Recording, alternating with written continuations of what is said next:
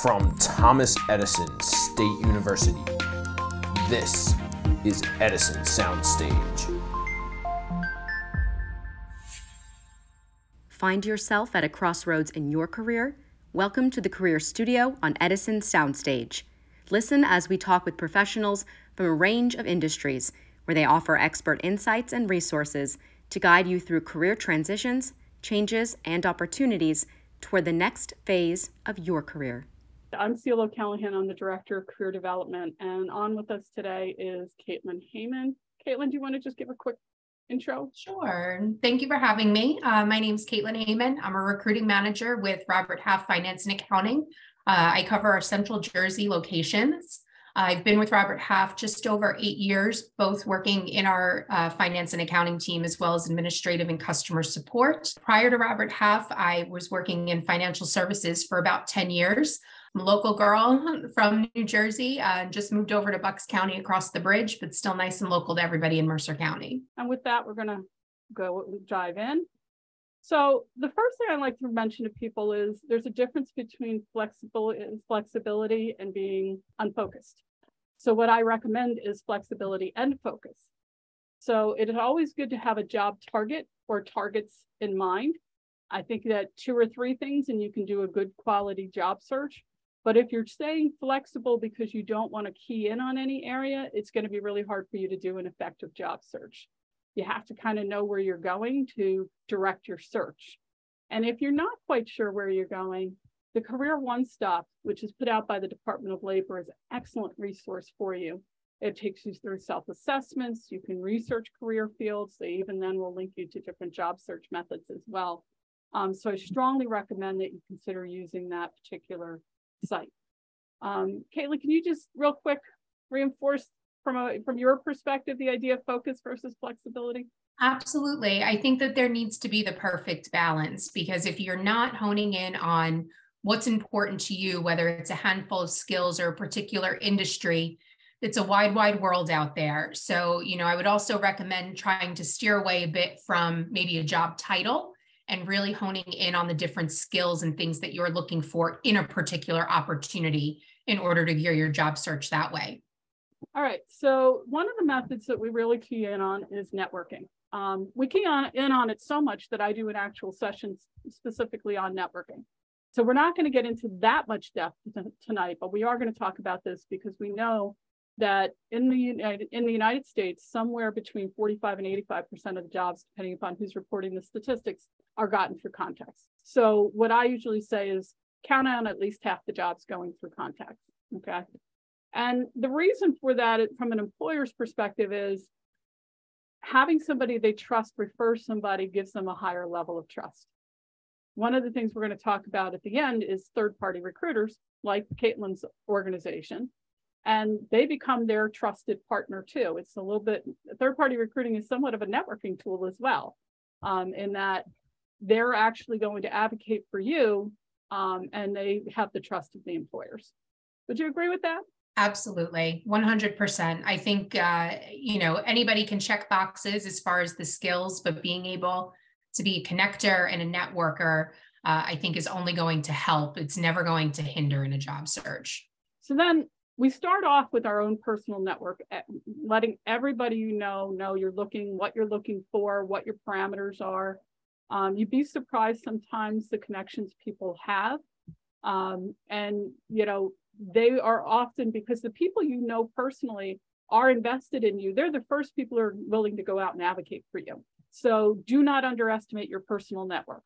But then you do want to start to expand out to people who are in your field of interest. One of my favorite ways to do that is through professional associations. Just about every field has a trade or professional association. And within them, when you find the right one, national, regional, even statewide, and sometimes you may find that it's good to join all 3 of those, a statewide, a regional, and a national. You will find that they can be an excellent resource for your job search. Plus, once you join, you can typically get the membership list, and now you know where you can reach out to people of like interests with you. And if you join as a student, oftentimes employers, or even within about your first year after graduation, oftentimes, not employers, professional associations will either waive or reduce your membership fee. So I strongly urge you to get involved in a professional association. You know, my association also has a job search feature, and oftentimes people in our field will post there first. So oftentimes people think of the big job boards as being one of their better resources, when actually those big job boards may be missing a lot of the things that are in your individual field. Just as Caitlin was mentioning, what she specializes in, having, you know, a specialized avenue like a professional association from an employer's perspective is going to yield the proper audience. You know, when we do conduct searches, and I've been involved in a lot of searches from my own perspective as well, you'd be surprised how many unqualified people will respond for a job too. And from an employer's perspective, being able to weed out some of those by going through a professional association that's really going to attract the people who you are looking for is a great bet. I also think alumni. One of the ways to identify alumni, we are trying to build an alumni network, but we don't have that up and really working right yet. But this is where LinkedIn does come in handy. If you go to the Thomas Edison page in LinkedIn, you'll see about midway through, you can click on alumni, and it will give you that there is something, I think it's 40-something thousand alumni that are on LinkedIn. And then you can narrow that down by field, and then you can reach out to those people. One tip I have whenever you're using LinkedIn and you're trying to connect with somebody, don't just hit the connect button, send them a note, introduce yourself, explain that you're TESU alumnus or a TESU student. And more than likely, having that connection, they're more likely to connect with you than they would, having that thing in common, I should say, they're more likely to connect with you than they would if you just asked for a connection without any explanation as to why. I'm just going to give that a little more light. I think that adding those little notes goes a long way. And if you're, you know, playing around LinkedIn too, it also shows you those secondary connections. So I would say also keep that in mind. On the flip side, if there is a contact or a company that you're going after, it'll show you the things that you have in common, and you can almost work it backwards a little bit too. But just to mirror what you said, I think those little notes go a long way. I mean, people get flooded with new connections all day. So if you can do something to set yourself apart, even if it's something as, you know, 2 sentences long, it doesn't need to be anything fancy, but I think that goes a long way. I agree. What people don't realize is as you become more established, you also get hit up through LinkedIn with people who want to connect with you to sell their products and things too. So people are a little skeptical of just accepting connections. So an introduction really does help. In echoing, when I talk about social media, obviously LinkedIn is a very important source. And sometimes people are like, really, does it matter? I think in a lot of cases, you have to have a LinkedIn profile when people start to check you out, okay? Because it's considered kind of a professional basic anymore. They're not the only game in town, but they are the most popular. So I would suggest if you're going to look at any of the others that are out there, you also consider having a LinkedIn. But I will say this, if you are going to have a LinkedIn profile, keep it up to date. There's really probably nothing worse than having just your name and maybe a title on there. If there's nothing of substance in there, you might as well not have a LinkedIn because it almost reflects worse on you. And I do another whole session just on LinkedIn profiles. So feel free, if you're not sure how to develop your LinkedIn profile, to attend that session as well. Make sure it also reflects what you have on your resume as well. You know, sometimes people might keep off if they had, you know, a job unrelated to their current field from 15 years ago, which is fine, but make sure whatever's reflected on your resume also matches your LinkedIn. I look at my LinkedIn profile as being a complement to my resume, not necessarily a repeat, because some people will be like, well, can't I just cut and paste in? And you can. I just think it also gives you an opportunity to do some interpreting of your background for the interview in a different way. Yeah, absolutely. I also think in terms of social media, and I think this is one of the things Caitlin was also referring to, is say you have a target company, you can find their page. And just as I was mentioning with the Thomas Edison page, you can find a link to the alumni. In their page, you can find a link to the people they have who are on LinkedIn. And then you can look for somebody in the job titles that you're looking for or the management titles above that and try to connect with them too. I think sometimes people avoid LinkedIn because it is kind of a massive thing if you're not sure how to use it. Just get yourself comfortable with that. Like I said, that workshop will help you figure out how to do that. networking is important for the referrals part of it. You don't typically want to ask somebody, do they have a job or do they know of jobs? But if you build a relationship with them, they will typically, if they get to know you and find that they think you are a quality person, they're going to look out for you and they are going to make those referrals. Mm-hmm. If you have a referral, if somebody has said to you, go ahead and use my name, if they're not submitting your application for you, what I usually do is in my cover letter, the first line of my cover letter starts off with, Evelyn Davis suggested that I contact you regarding X position. Because if they're going to know her name, chances are I'm going to get at least a courtesy interview out of that. And once I get my foot in the door, then it's up to me. And really, that's what your contacts can do for you, is they can just get that foot in the door for you.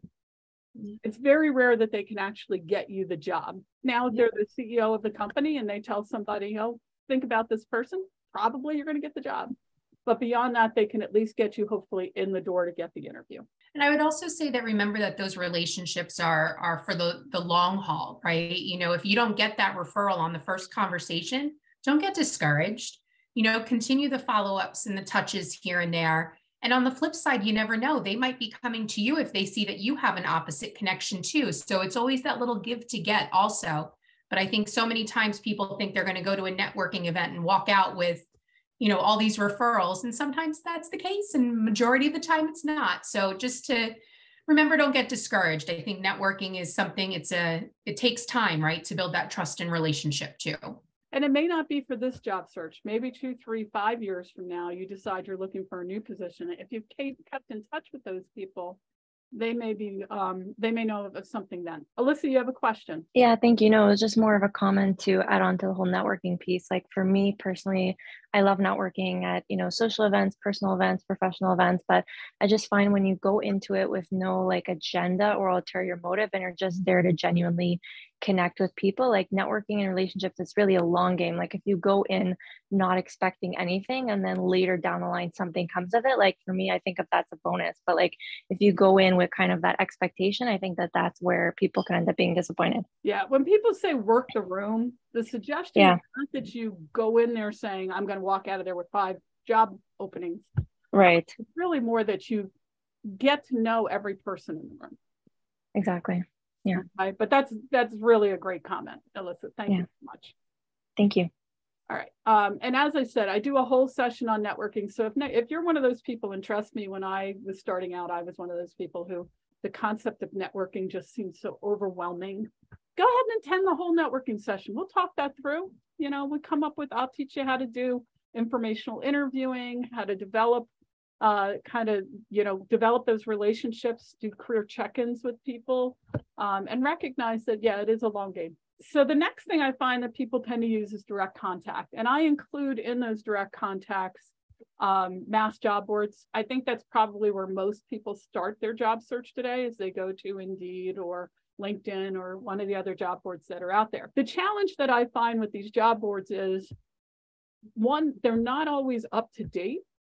So sometimes you go in there and you see this job that you think is absolutely wonderful and exciting and you feel perfect for, and then nothing ever happens. Well, it may not have even really been open. So the first thing that I do is, my personal take is, if somebody isn't going to identify who the employer is, I'm going to proceed a little bit more cautiously.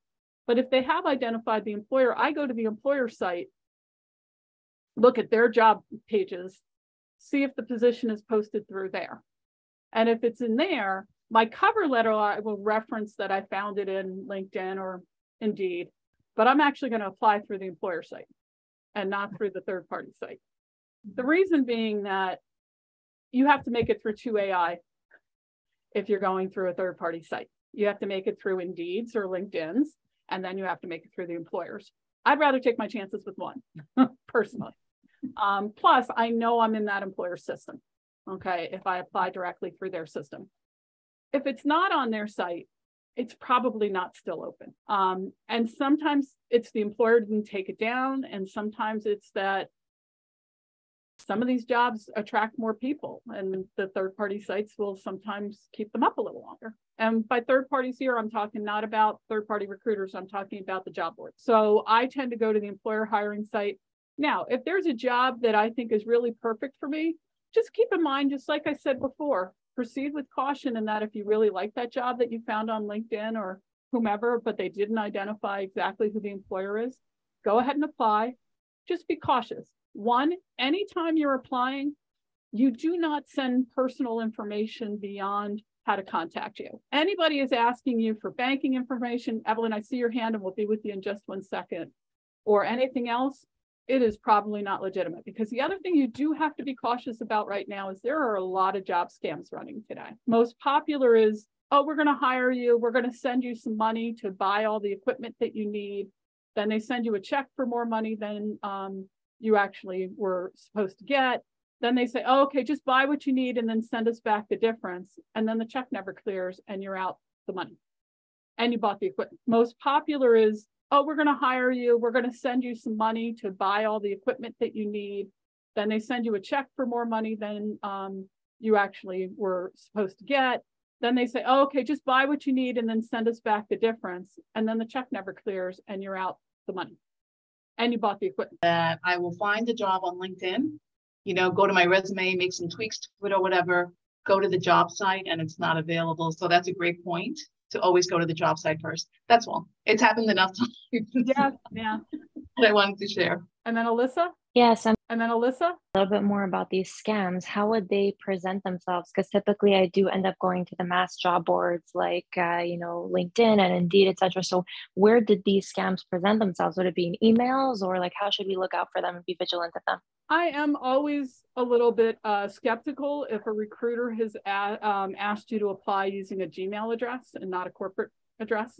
Okay, sure. Yeah. Not even a upload your resume here. I definitely would be very cautious about those. Keep in mind that you were not hired until you complete an I-9 or W-4 form. If people are not, and I should say I-9 and W-4 form, if people are not onboarding you into a system, I would not be revealing any information from them. Somebody told me today that they had a person who just got scammed out of a lot of money through a job scam. It was not the same one. I'm trying to remember the particulars. If I remember it, I will tell you guys. To just proceed cautiously. If they're not identifying who the employer is and you can't research them, if you're talking to them, once you start to talk to them, like even Caitlin, you guys don't always tell candidates initially who the employer is, correctly? Correct. Right. Yeah.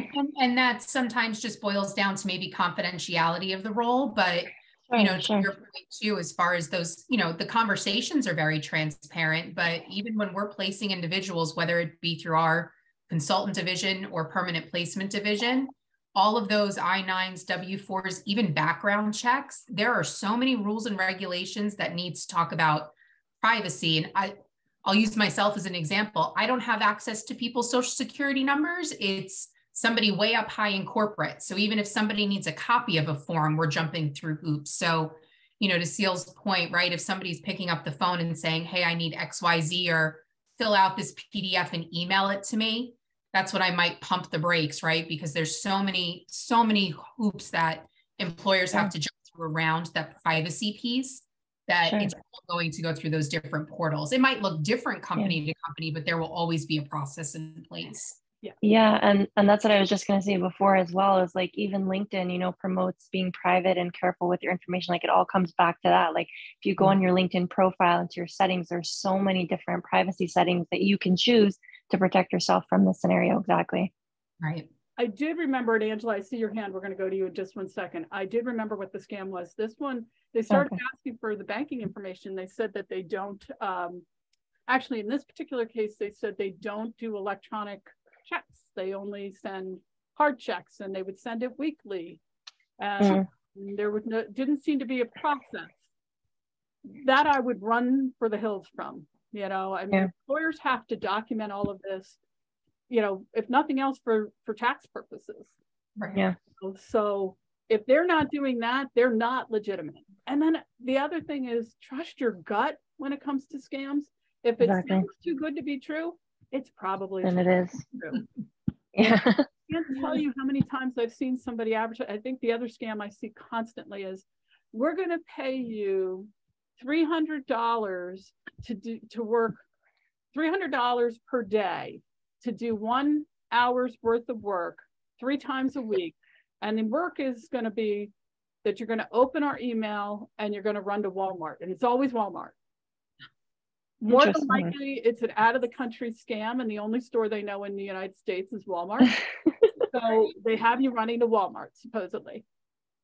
If you think about it, $300 an hour would mean that you are making like $270,000 a year if you were working full time. Is somebody really going to pay you $300 an hour to run to Walmart? Right, to run to Walmart and open some emails? It would be nice. Right. They can sign me up for that today. Yeah. So, you know, if it sounds too good to be true, it's too good to be true. The other one I've seen is, would you walk my dog for $500 a week? Unless you are, you know, I have a dog. I love to walk my dog. Unless they're walking your dog for 8 hours a day, basically, $500 a week is a lot of money for dog walking. If it sounds too good to be true, it's too good to be true. Angela, I know you had a question, or did we answer your question? No, I still have a question. Okay. I don't know if you're going to touch on it, but with the new technology of bots, I've noticed when applying for some things, like I followed your advice about see it on the board, check the company to see if they still have it. If the job's not there, it's dead. But I've noticed sometimes I start applying for something and then these bots will just come up and, hey, I'm here to help you. And I can tell that it's not a real person, but they're asking me for information while I'm trying to apply for the job. And I feel like it makes me hesitate. It makes me feel uncomfortable because it's like, first of all, is this really connected with this? Because there have been instances where there's phishing where it seems like you're on the right site, but you're really not. And so it's asking me my name, my address, all these things I would have to fill out to apply anyway. But at the same time, how do I really know that this is connected with this company and I'm not just giving my information to somebody else? I usually stop after, I haven't done it yet, but it just, I understand recruiters are using this technology, but at the same time, how do we know who's legit and who's not with this? Yeah. Well, one of the first things is I always suggest that you check the email, not the email, the web address, and make sure that when you clicked on the link, it actually took you to an employer site. And what I would do is actually go to the employer, do a separate search for the employer site and see how their web address is worded. Because you and I know that the better tricksters are the ones who are going to be like one letter off. So make sure that the first part of the web address matches. If it doesn't, you're probably in a third-party site that is doing something. And again, we use the third-party term as a wide, broad thing, but you're in a site that is probably not acting for that employer. And even just to take that a step further too, Angela, a lot of times when you see those different, emails, whether they're phishing or real, they'll always have that job rec number. So to Ceil's point, if you go onto their website and you're on the company website because you went there directly, when you go to that job search, you can always plug that in. That way you don't feel like you're going down a rabbit hole, and it'll tell you very quickly whether or not that job posting, and maybe if we take it a step too far saying real or not real, because it might not even be posted, but like that would be another way to add another layer of vetting to it once you're on that company website, so you don't have to go back and forth. That's a good point. I think that's probably the most defined. And let's be honest, we're all going to be over the next year learning more and more about these chatbots and what they can and cannot do. So I'm not going to tell you that I have the definitive answer. Caitlin would probably say the same thing right now, because this technology is really kind of blowing up right now and it's a little scary. So I do think, Angela, to your point, personally, I tend to turn off the bots and try to do everything on my own rather than going through the bots, because they do get a little bit intrusive. It's a bit Wild West right now. They're asking for too. Sorry. Yeah. I talked over you, Angela. No. I get it. It's Wild West right now. It is. It really is. And we're going to see how that works out. I think you said it best though, Ceil, right? Trust your gut. If it feels fishy, Run. moving on, you know? Don't walk, run. You know, it's funny. The university has introduced some software that they're using for the security. And I was saying to somebody just yesterday, because people will complain about having to do these little security checks. And they really do keep them to about 5 minutes. I said, you know, I wish I didn't feel this way, but I feel like it's a great reminder because these things are just popping up all the time and they're changing their tactics. And just to keep me a little bit on my toes, they also tell you they will send out some phishing things themselves. And if you fall for it, then they tell you, you know, that was us. Yeah. You can go back and do this one over again. At once. And you know, it was a good lesson for me. It just happened that I had just asked my boss about our evaluation system, and they sent me an email saying, we have a new evaluation system. Click here to learn more about it. Right. I fell for it. It wasn't, you know, I never looked at the web address and it was not from an internal source. And for me, like the first thing that I look at whenever, because I receive a lot of emails at work and it's so important to be able to go through them. So some companies do have this policy where they put like, oh, be careful, this is from an external sender. But that for me personally, we don't do that at the company because I would say like 85% of my emails are from external senders. So that wouldn't really help. But I find that telltale sign right away for me for any kind of scam, whether it's regarding a job or just something, you know, where they're asking for your bank account, is right away just look at the email address. And oftentimes you'll see they'll do a spoof of an email address. They'll do like, let's say at FedEx dot something else dot, and like it's that tiny thing, but that's what makes a difference. So I find email addresses Just familiar like really now. Yeah. Yeah. That's doing a good vetting. Angela, did you have another question or comment? No, that's it. Thank you very much. Okay, so I also wanted to mention there are people who will still reach out directly to employers. Some will try to go in person, some will try to do it through social media. I will tell you that this does not have the greatest success rate, but for some people, they have tried it and it's worked. Larger employers are not going to let you on their site without an appointment. Their security teams, sometimes you can't even get through the gates, much less you can't get through the door. So I do not recommend that you try it with large scale employers. They're probably not going to it's probably not going to work. Small to medium size, if you want to try going in person, you can do that. Just keep in mind that if you get to hand in your resume, that was a win.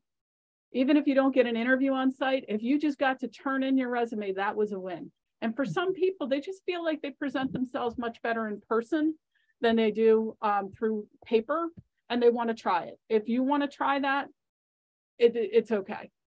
I do think we're seeing more people today try to identify people who are in hiring roles on social media and reaching out to them. The reality is, in this day and age, if there's not an open position, it's really hard to get into the system. You have to have an exact job title because most employers today are using applicant tracking systems. And applicant tracking systems initially started because the government required reporting on how your applicant pool, basically. But they're now used to also cull down to the right people that they're looking for. And that's why I say you got to get through 2 AIs. Applicant tracking systems use artificial intelligence to rule that group down. So you may not find this particular source all that productive, but I still include it because there are some people who still try it, and you can go from there. Caitlin, do you guys ever have people try and walk in and talk to you guys? So I would say in the last 2 to 3 years, given the way of the world, not so much. But prior to, yes, we would. And that was when we had a fully staffed office and people up front, you know, that we could handle the walk-in volume. But with the way that the world has changed in the last few years, not so much. If anything, if people call and say that they prefer to come in versus doing something virtually, we'll certainly accommodate it. But a majority of the time, it's not just the walk-ins. And keep in mind, I would even say that for some of the employers, this goes back to after 9/11 when security procedures changed in a lot of places. Okay. And it's just, so even if things relent after a little bit of time, hopefully when we're considered to no longer be in the pandemic, it may never go back to the idea before. I don't think it will, because I think the workplace has changed. I would agree. All right. So the next thing I like to talk about, and I know we are going over time, I apologize, is career and job fairs.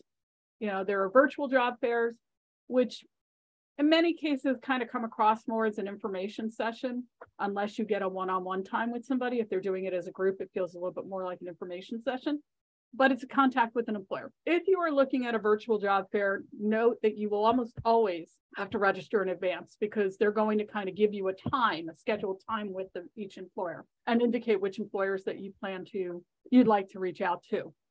And then they kind of grant you the time with them. You do want to research the employers prior to the event so you can make the most of your time with them. Some of these virtual job fairs are over multiple days. Others are 2 hours and that's it. So, they're kind of a little bit of the Wild West with the virtual job fairs. The technology at least is getting better. When they first started doing these, oftentimes, even talking to some of the recruiters, they just were not the most worthwhile events for them. Because they didn't feel like they got to know people. But I still think any contact you can get with an employer is a contact you didn't have at the start of the day. So I do recommend that you do them. If it's an individual, it's probably more of a screening interview. And then you would tend to have a larger scale interview with more people from the organization, either in person or another online. These days, some processes are completely virtual.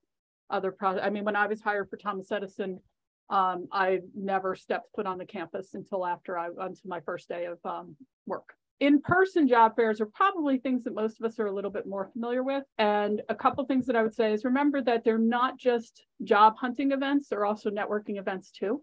So even if somebody doesn't have a job that you're looking for right now, if it's an employer that you would like to get to know more about, it's a good idea to go and introduce yourself there as well. But when you are applying to a job, going to a job fair to apply for jobs, I should say. Keep in mind that you want to have a resume that you can kind of pull out pretty easily for the employer that you're looking for, and there may be a lot of variety there. So what I usually recommend is that you have a well-organized system where you may have some targeted resumes and one general resume that you can give to the employers that maybe have something you didn't expect but really find interesting. Manage your time well. First, you are going to need an elevator pitch. And I think your elevator pitch is really how you're going to introduce yourself. It is really important to practice what you're going to say, in that you don't want to get up there and go, hi, I'm so-and-so.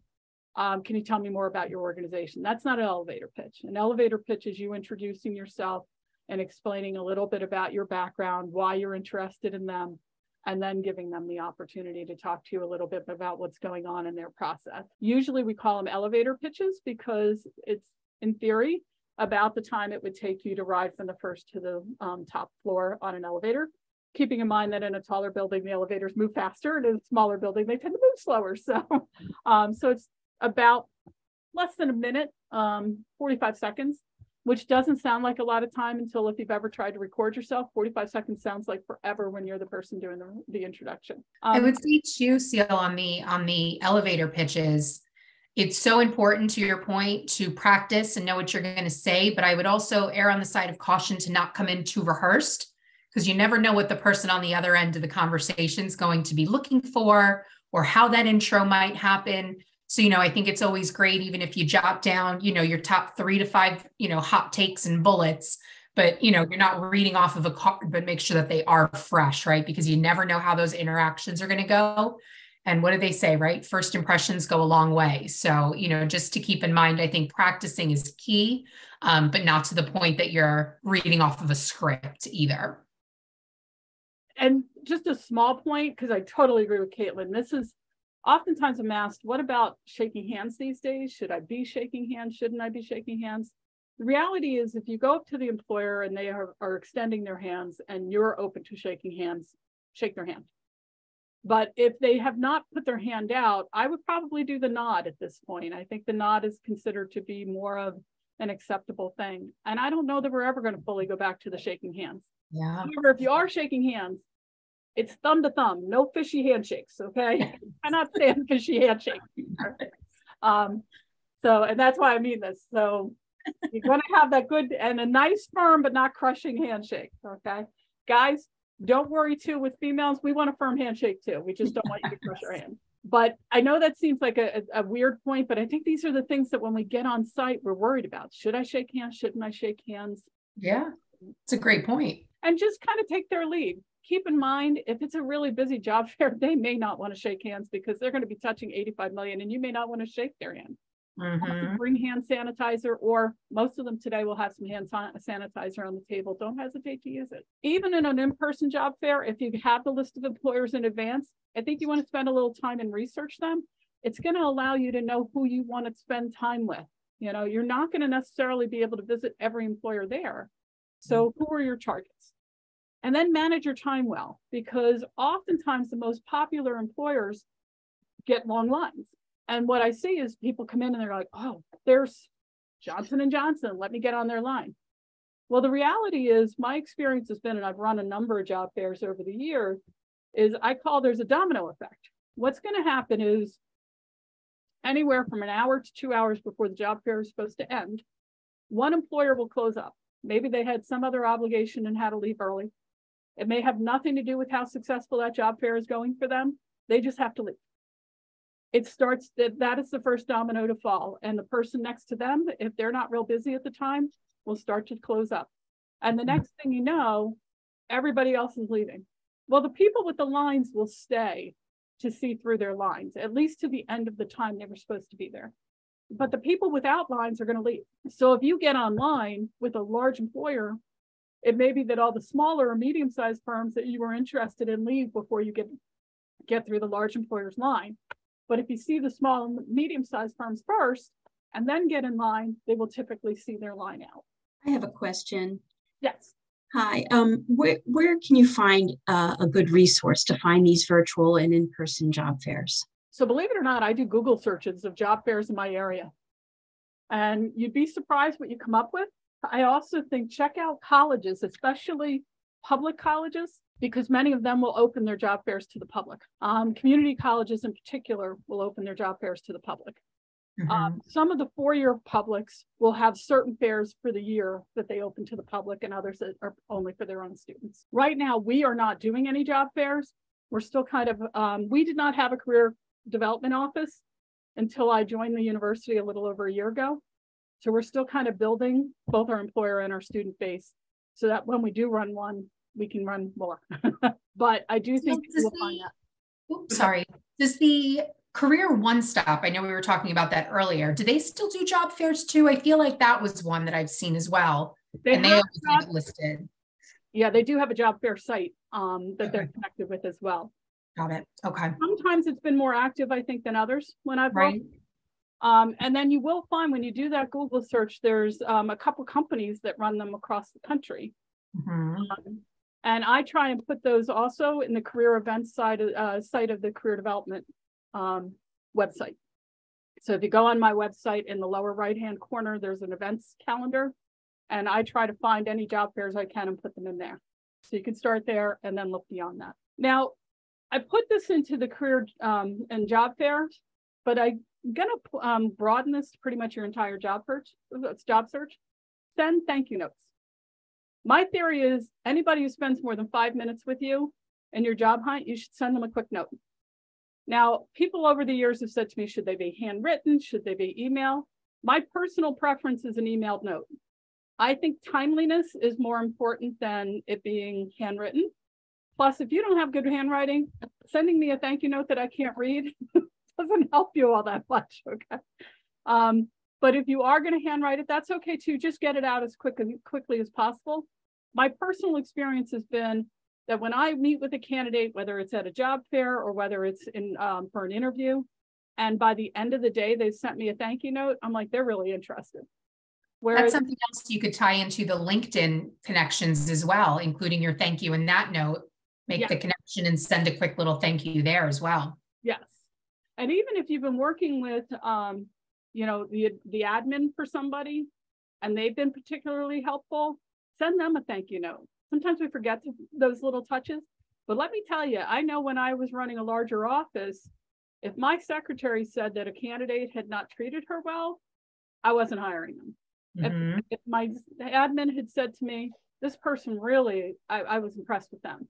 that carried a lot of weight with me because they got to work with these people and I don't want conflicts in my workplace. Yeah, so I was just going to say that I think basically you can never go wrong with a thank you. You know, everyone always wants to feel appreciated, and gratitude goes a long way in any case. Yes. And keep in mind, these thank you notes don't need to be more than 2 or 3 lines long. You're just going to thank them for their time, maybe reference one thing that was said, or if you forgot to bring up something, this is your opportunity to say it, and close it out. That's it. Mm-hmm. Yeah, and I think it also really reestablishes the initial connection that you just made, which is important too.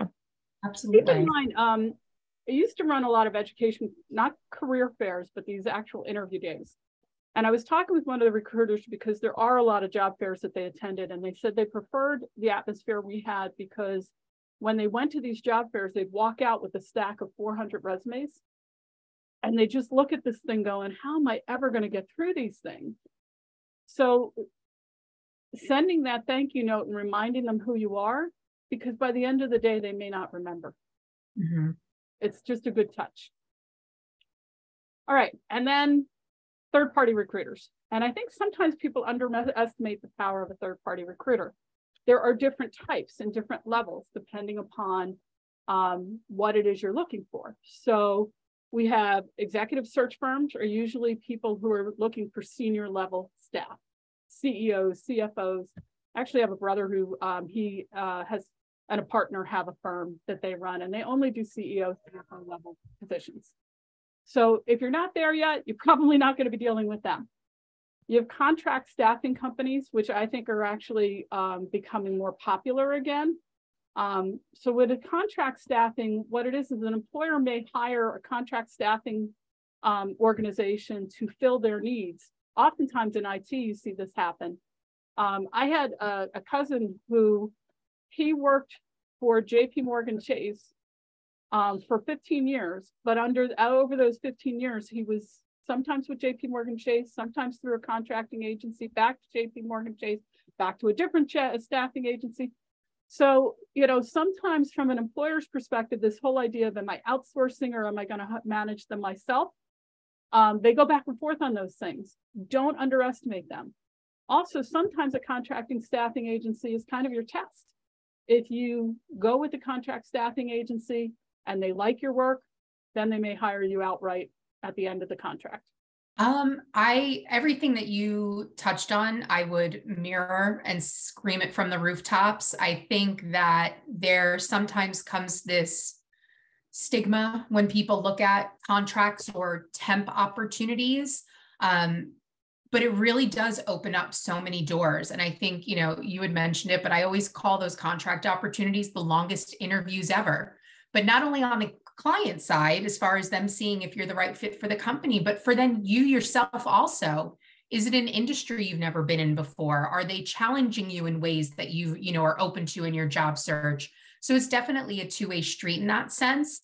And if you're somebody that's in a position that maybe hasn't interviewed in years, working with a contract team is a great way to kind of test the waters and dip your toes back in, to get out there and meet multiple companies and clients in the area that might be hiring. So I don't think that there is any harm in having a conversation, and there's no obligation. So if you sign up with a contract agency and you're with them for a month and you never accept an assignment and find something on your own, they're going to be the first ones to cheer you on.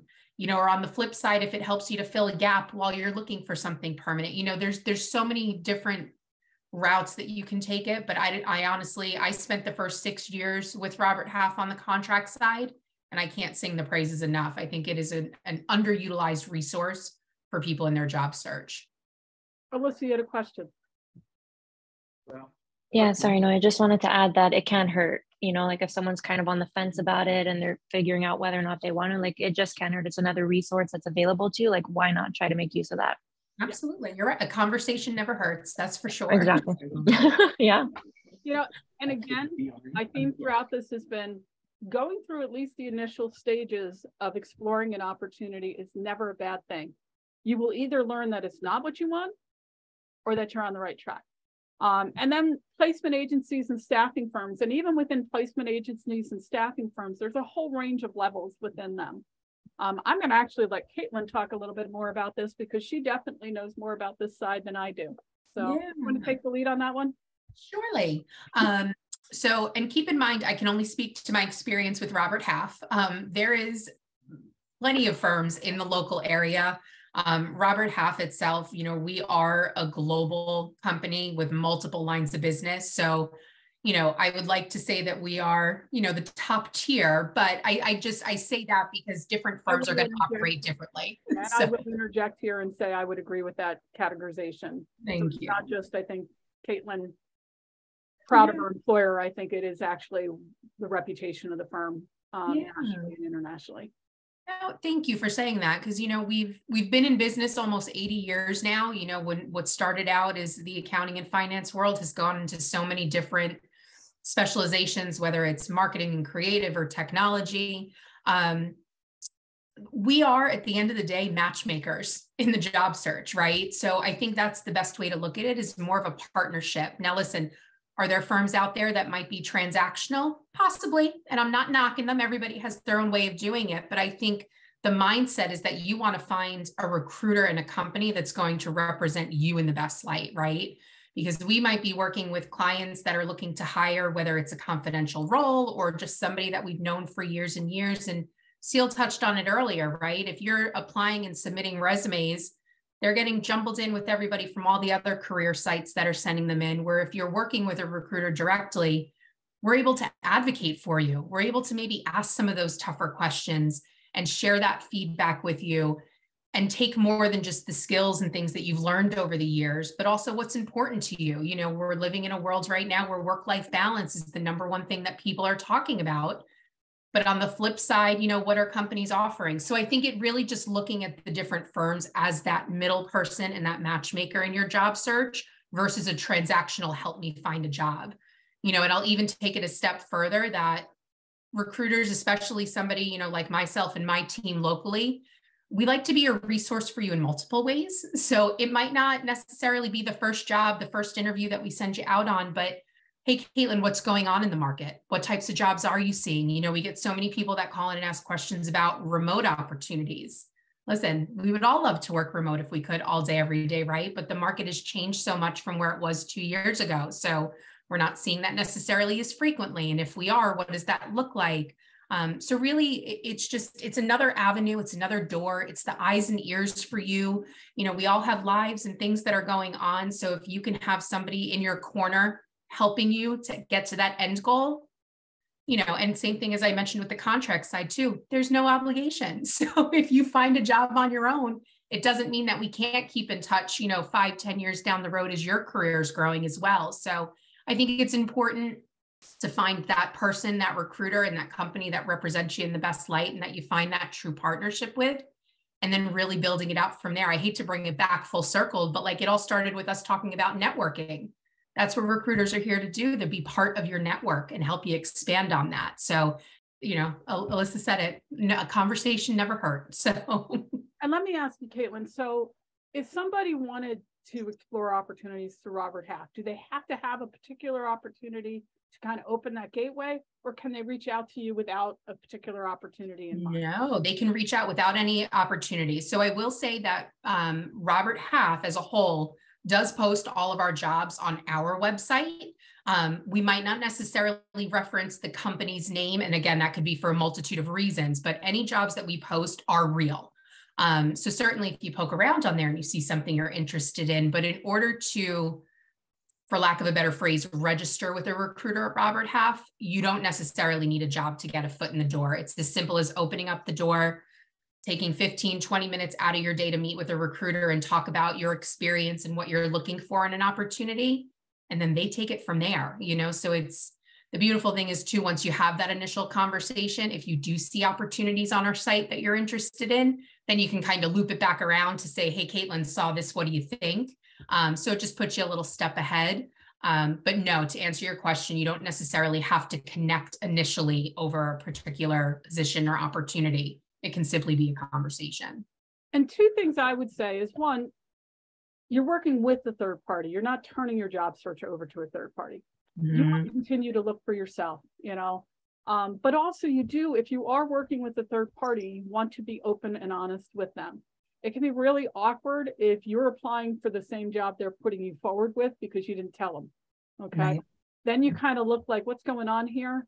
And that can also lose your trust with the third party too. So you might lose it with the employer and the third party agency as well. So just always be honest. You know, people understand that you're applying for jobs on your own. You just need to know. And it doesn't mean that they can't advocate for you as one of their clients, even though you sent it in yourself too, correct? Yeah, absolutely. And I would say even on the flip side, just to, when you talk about the transparency piece, right? I think it goes both ways. You know, a lot of the times we'll have people come to us and they'll say, oh, I applied to 15, 20 jobs, you know, in the last few weeks. Why haven't I received a phone call? Well, just like we're talking to you about your expectations and what you're looking for in a particular job, we're also getting that feedback from a client as well, as far as we need these things and being able to match it too. So, you know, a lot of the times I think people might get turned off if recruiters are a little bit too transparent, but I think also having the mindset that it's to help you at the end of the day, because the last thing we want to do is send you to a job and set you up for failure also. So, you know, keep in mind that transparency just goes both ways too. At the end of the day, we all have the same goal. You know, it's just sometimes those tough conversations are never fun for anybody, but at the end of the day, it is to kind of get you to the end goal. And one of the things I've found too with third parties is, say Caitlin was to refer you, you worked with Caitlin and she referred you out to a position and you didn't get it. She may get some feedback that you wouldn't get directly and be able to give you some of that feedback so that you can make adjustments in how you present yourself moving forward. Absolutely. I just want to kind of go over, I'm going to give you some final tips, ask Caitlin to give any final tips she has. The first thing that I always suggest is use any and all means available to you. You know, I think sometimes we get hung up on what is the most effective job search tool. Well, the reality is you only need one right job. I think you use everything and then you kind of adjust your time as to what is proving to be the most lucrative for you. But it doesn't mean that you say, okay, I would never submit my resume without there being an actual job. When we were talking about the direct contact, or I will never use a third-party site, because they can lead you to opportunities. They can also, like a third-party site in terms of the big job boards. But also when you then go to the employer site, maybe you see some things on there that they never posted to a big job board that are just as interesting to you. So using all of these methods and kind of adjusting your time is really probably your best bet. I also recommend that you keep a log of all your activity, because trust me, it will get confusing. One of the things I personally have done when I've done job searches is I start a folder for I have a job search folder, and then I start a folder for every employer that I'm working with, and I keep the job posting if there was one. I put the resume and cover letter that I sent them. I write any notes if I formed questions for them, my research, all in one folder. So I have one place to go to find it all. If I write questions for my interview, any of that stuff, I know where I can refer back to it. If, you know, sometimes the other thing that I think job hunters don't realize is these processes can take forever. Higher ed in particular, I find is really bad about this. You know, I had a position once where I had applied and I got a call that they wanted to interview me. And the person said, we need to move very quickly. And I was like, okay, figuring, okay, job interview next week. We're going to probably by July, this will be done. This was in June. They said, we're going to call you in 3 weeks to schedule an interview. And I'm like, that's not freaking my world at all. And it was 3 weeks before they scheduled the interview, which was another 3 weeks. Then the second interview, they waited 3 weeks to call to schedule that. So the job that was posted in May and had such a quick time turnaround, I didn't start until October. So just keep in mind, and some of that can be, that's the industry, that things happen very slowly. If any of you are looking in the government is notoriously slow until they're not. And then all of a sudden they may get a small window to do something, and they move like gangbusters. Don't predict. And I can almost honestly tell you, in certain fields, about the time you sit there and go, I didn't get the job, there's just no chance. I just didn't even get a call back. I was just working with somebody yesterday who then called me the next day and said, I know I told you none of those things worked out. She said, I have an interview now in 2 weeks. Yeah. You know, so about the time you think this can't possibly be active anymore, it may come back at you. So having an organized way to find what that job was and how you're going to move forward is really a good tactic. It also will give you points. If you set up a log, you might want to include when do you want to follow up with somebody. If it was through a networking contact, write notes for yourself so that you can follow up with that person. Yeah, sorry. No, I just wanted to make a comment that it's almost like a full-time job to get a job with what you have to do with the tracking, you know? It really is. And that's where my last point was going to be: set goals for yourself and hold yourself accountable. I've said to current students, think of it as an extra course. And however much time you would spend per week on your course is what you're going to spend on your job search, and almost schedule time into your day. Have flexibility when you start interviewing because you want to respond to what the employer's openings are, but you need to keep yourself on course. And just remember, my first internship, my internship supervisor had on her wall an 8x11 piece of paper that had the word no all across it, until the very final word in the very bottom right-hand corner was the word yes. The reality is, job searching, you are going to face some rejection. You're not going to hear back from everybody. I think that is one of the most frustrating things I hear from people is, I applied, never heard. It happens all the time. I have actually at times gotten something 2 years later where they were cleaning out their system and said, you didn't get the job. I was like, I figured that out. These processes are not perfect. Oftentimes employers will not close out a job and send you a rejection letter even until the person has accepted and started the position. Don't get upset. There are so many reasons. Sometimes when things even are posted, they already have a person in mind. And legally, some, employer, I know I worked for an employer who was insistent that we had to do a competitive search for every position, even if we kind of knew who we were going to hire. And I'm sitting there going, it's not a competitive search and it's not fair, but it's the policy. So don't take it as a personal evaluation of your candidacy if you don't get an interview or you don't get a job. I was working with somebody who the employer called them and said, we can interview you at this time and this day. And they said, I'm really interested in the position, but that is the one day I cannot do. I have a program from my employer that I can't miss. I am the person running it. They said, well, then we're going to just take you off the list. And she was so angry. And I said, they already have somebody in mind. If they really were interested in you, they'd have figured out a way to be a little bit more flexible than giving you one date and time. So just keep in mind, it's not personal, yet it feels very personal. Okay. It's one of my favorite lines now. It's not personal to them, but it may be very personal to you. And just remember, they don't mean it personally. Caitlin, any suggestions and comments kind of closing us out? Honestly, I think you took the words right out of my mouth. I would say just to kind of follow up to that, especially now, if any of you are in the job market, it's a tough time. In all my years doing what I'm doing, and even some of my partners who have been with this company for 25 plus years, it's a very competitive market. So to just kind of mirror what Ceil said, don't get discouraged. If you need to take a beat and take a breath and start fresh tomorrow, then do it, right? You all have something that you can bring to a company, to a team. It's just a matter of figuring out who that person is, right? So use your resources, always be networking. And when I say that, I don't mean you have to go to all the events, but anytime you're talking to somebody or meet somebody new, you really, really never know. So, I would say, take it a day at a time, right? At the end of the day, this is your search, and the efforts you put in, you will get out of it. So don't be discouraged. Always keep that mentality going of what the end goal is, that we were talking about, and what you want to get out of your search.